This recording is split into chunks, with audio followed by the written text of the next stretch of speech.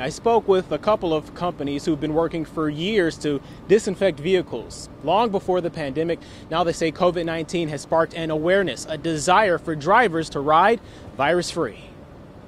Cars have been known to be one of the dirtiest modes of transportation when it comes to sanitization.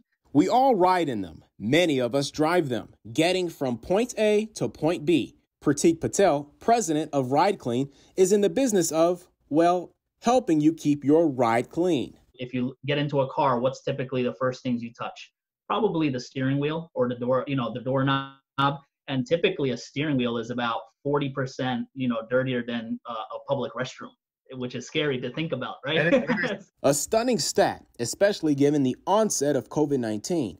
Patel says parent company Cox Automotive has seen an increase in the desire among drivers to virus-proof their vehicles, whether it's with disinfectant as we know it or with foggers on a commercial scale. Going forward, we truly believe that this is going to be a little bit of the norm. This is something we've been working on for quite some time, actually. And when COVID-19 hit, it was like, oh my gosh, it's the floodgates have opened in terms of people having awareness. GHSP in Grand Haven uses UVC or ultraviolet technology, currently on emergency vehicles. Director of Marketing John Major says an external device coupled with fixtures on the inside of the vehicle emits high and low doses of UVC light to rid the interior of bacteria and viruses. We can actually make adjustments to make it more effective. We can increase dosage times. We can have it sense when it's safe to operate and continually be operating throughout the day.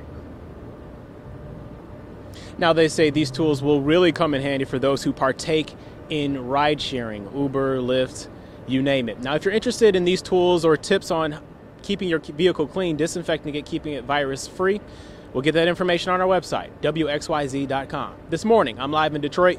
Darren Cunningham, 7 Action News.